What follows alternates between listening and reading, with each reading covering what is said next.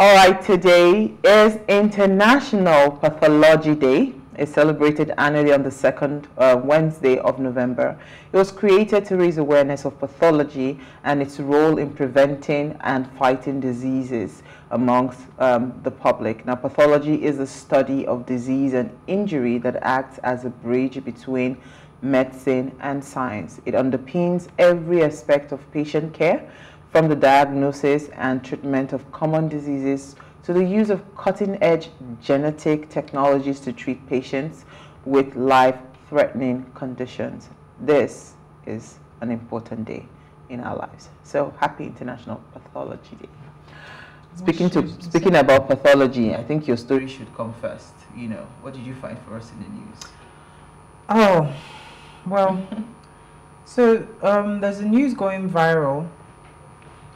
And this story is about a lady who reportedly uses a knife to mistakenly kill her friend during a misunderstanding. So a yet to be identified lady has killed her friend during an argument in an apartment in Dubai, UAE. In a trending video, the two ladies can be seen arguing while dragging a knife. One of the ladies uses the knife to cut the other's hand in the process. The victim, who's bleeding profusely, can be seen calling out for help as other eyewitnesses berate the suspect and threaten to invite the police. One of the eyewitnesses can be heard telling the suspect, "I told you to calm down, let me call the police." According to the video, the victim was left to die in the pool of her own blood as her friends refused to carry out a first aid procedure on her or rush her to the hospital. So that sums it up. You know, I saw that video.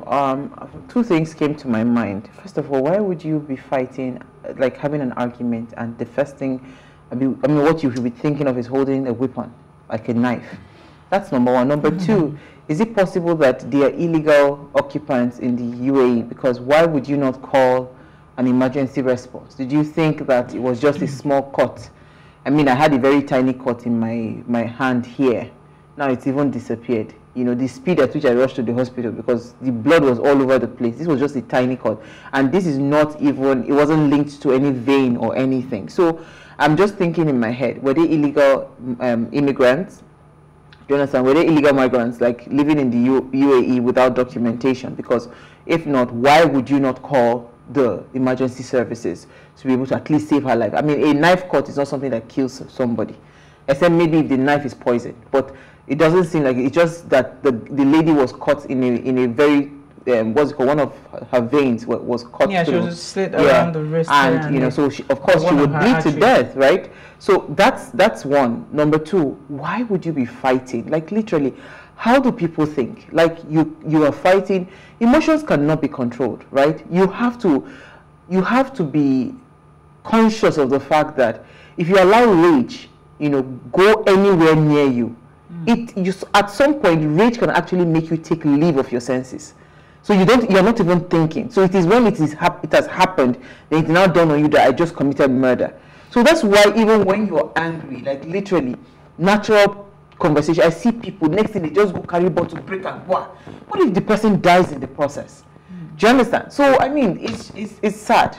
Yeah. It was just a very avoidable death, if you ask me. But you were right on the asking, first of all, if they're illegal immigrants, because if they were legally in Dubai, they would have called the police.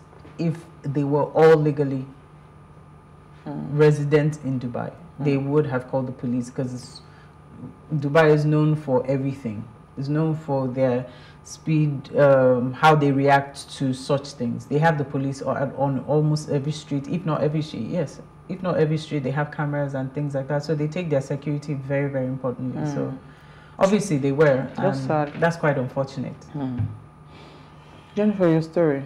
And it still doesn't even make any sense, because if they were not legally living there and that's what they were scared of, now it's worse. The fact that they couldn't tie it, just take a cloth and tie it to stop the bleeding. Yeah. But she was bleeding profusely and it's from the arm, so obviously that's downward. So definitely the blood. Yeah. So she ran out of blood very quickly. Yeah. Sad, very sad. All right, so for me, 14,000 Nigerians meant for deportation due to lack of identification cards, says the German Chancellor. So there are lots of Nigerians who are currently living in Germany, right? Who have been seeking asylum.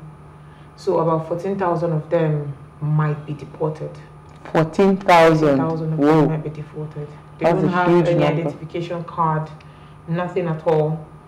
So it's I mean, it seems like the German Chancellor is sympathizing with some of them, because even the Nigerian government is reluctant to admit some of these people, or to even take care or even do anything about You know it. what 14,000 is? Yeah, so 14,000. How do they know they are all Nigerians? 14,000. If they don't have identity.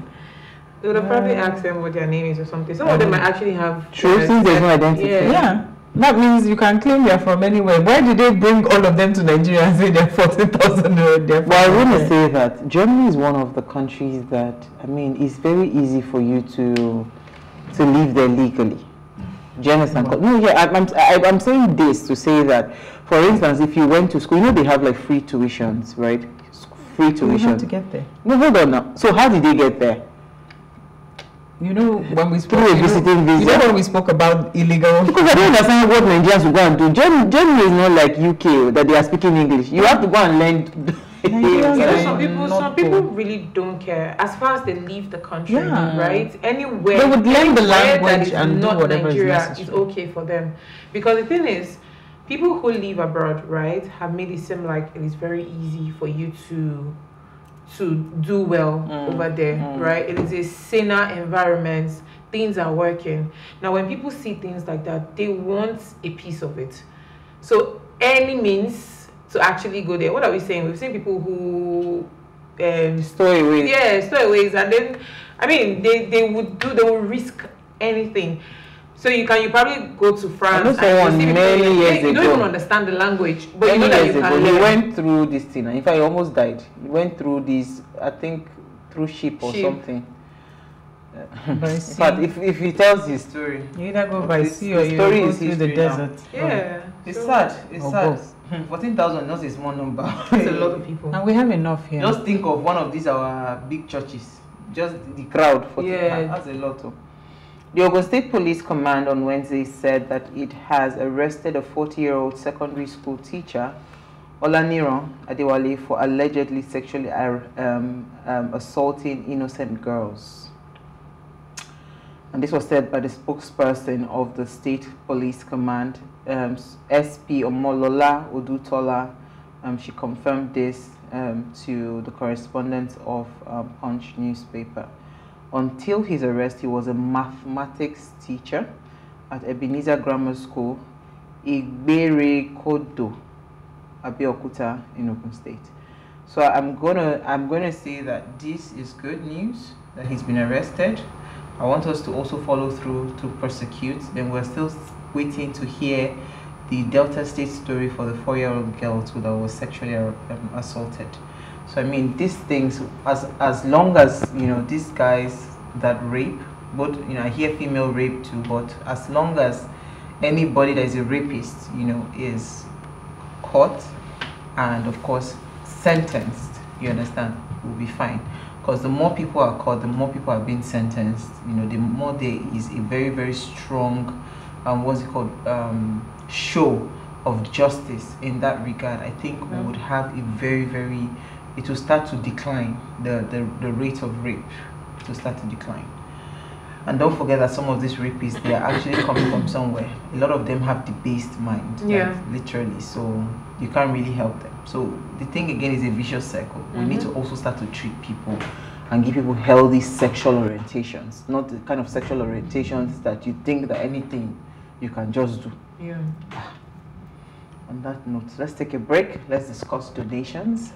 Stay with us. We'll be right back.